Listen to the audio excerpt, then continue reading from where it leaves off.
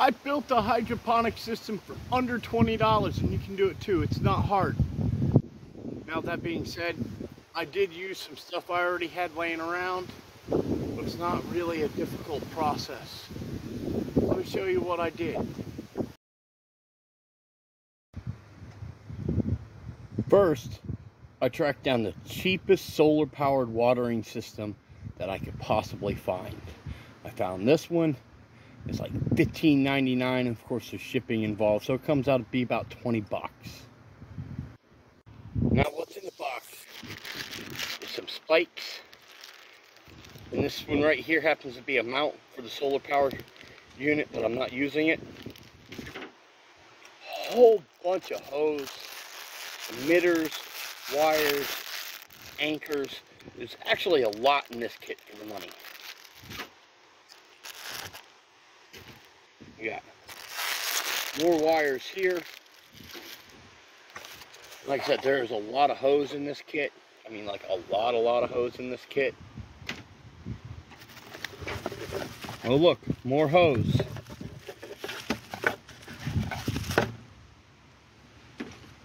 And then there's this thing. And this is the heart of the system. Now, this will run on solar. It's got an additional charger right here that uses a USB-C. I recommend you charge this in advance. This right here, this is all of the different settings. It tells you how long it runs. This is how many times per day. So this is a 12, so that's once every 12 hours, so twice a day. Run 5 minutes, 15 minutes, or 20 minutes. And I'm using it on the twice a day for 20 minutes. You can do it once a day, once every 2 days, and once every 3 days. If you're going to use it as a hydroponic system, you need to be up here. Just plug it in, let it charge, get it all charged up before you start setting it up. That way, once you have it set up, you can hit that little red button and start figuring out how to do your settings. Make sure everything's pumping and working exactly as it's supposed to. It doesn't take long, but this helped a lot. And then that's the solar panel, and it comes with a little screwdriver. And as far as directions go, those are the entirety of your directions right there. It really doesn't have a write-up, it's just got a picture. It's pretty easy. There's the control box. The control box is run by the solar panel that I now have up there. I got one hose that goes down into a reservoir down here. Now, this little extra one here is a low water alarm. I'm not using it. You can if you want. And you got your pipe. That's where your water is going to flow. Then it comes down.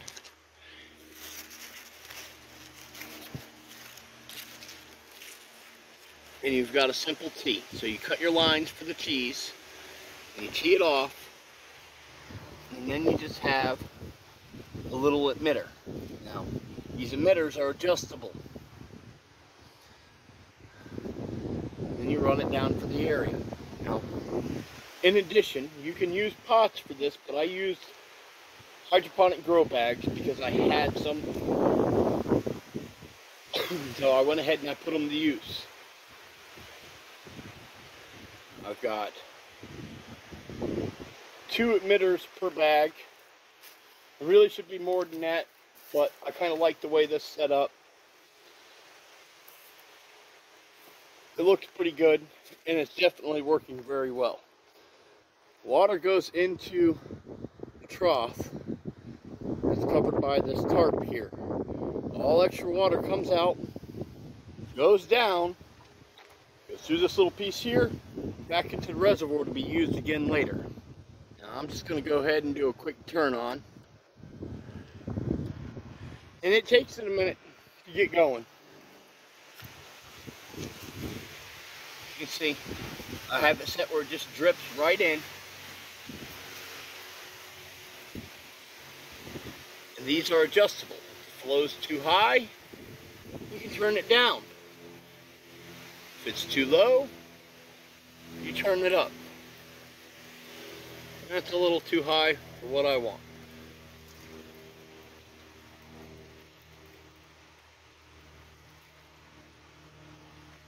Right about there.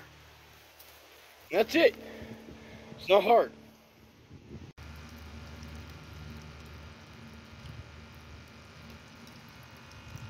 Now, that's a very basic hydroponic system. It's not meant for large systems, although I've created about a 20-foot section there.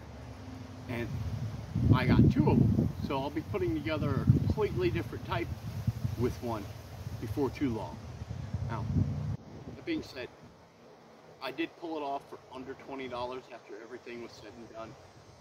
However, if I was to go out and I was to buy everything, it'd probably be about $150.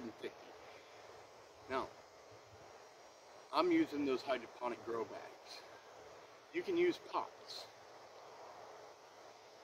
with whatever soil you happen to have around, or you can use cocoa coir, which is what's in those bags, is cocoa coir, or you can use perlite. It's not a terribly difficult thing, and what makes it hydroponic is the fact that all the water flows back to the reservoir and then it does it again. And I'm running a nutrient solution in that. Now, I will get to the nutrient solutions that I'm going to be using in my hydroponics in a different video, but that will be coming up. It's not hard to be able to do this stuff. It just takes a little bit of ingenuity. You can go online and look for hydroponic systems, and they come with all this stuff. But all you really need is a pump that you can power somehow. In this case, it's solar powered, which is perfect for me because I don't have any power over there. But I've built hydroponic systems out of fish tank pumps on timers. Didn't cost me much to get it going. Kind of be inventive. Now, I'm going to drop a link in this video, or in the comments of this video, for that little system. They're not terribly expensive, and it's going to more than be capable of doing the job I need. Now, it did take me a whole 20 minutes to set it up, and about a day to fine tune it, which I'm still kind of doing a little bit. Now, you don't get to set the timer, like go into it and go, oh, I want it to come in, turn on at 7 o'clock in the morning, and I want it to come in and turn on at 2. That doesn't work on this one. It does it either every 12 hours, every 24, 48, or 72. For a hydroponic system, you're going to want it set in that 12 hour. Now for me, it's kind of most important for it to be coming on right around 2 o'clock in the afternoon, right before the heat gets on.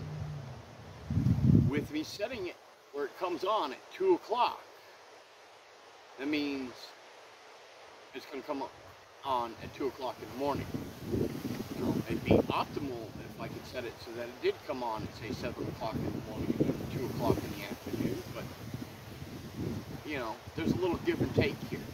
The system's working very well. I have cucumbers growing in it. They're doing phenomenal. So, invest in yourself a little system like this, something that you can play around with. You can learn how to mix your hydroponic fluids. You can learn how to set it up and get the basics. You can do it for cheap. And then once you've mastered that, you can go ahead and expand. Most of my videos are all about organics and permaculture and how-tos. Well, this is a how-to. It's really simple. It's very self-explanatory directions, although they could have given you more information, such as the head of the pump. What that means is how high the pump is capable of pumping. I had to kind of experiment with that to figure out, and the head of the pump on this is about 8 feet, which is more than adequate for me to be able to do what I need to do. Get out there, do some gardening. You have a great day.